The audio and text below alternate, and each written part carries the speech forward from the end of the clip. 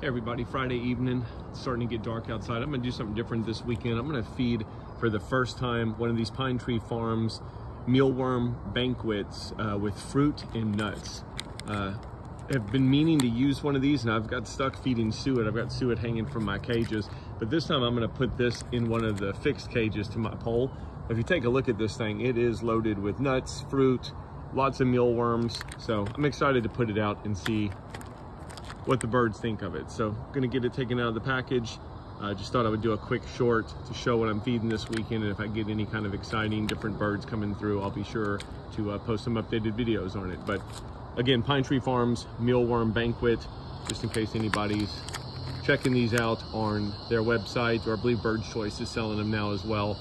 I'm not sure if Amazon has them, but anyway, that's what the ingredients look like, and we'll give it a try, see what happens.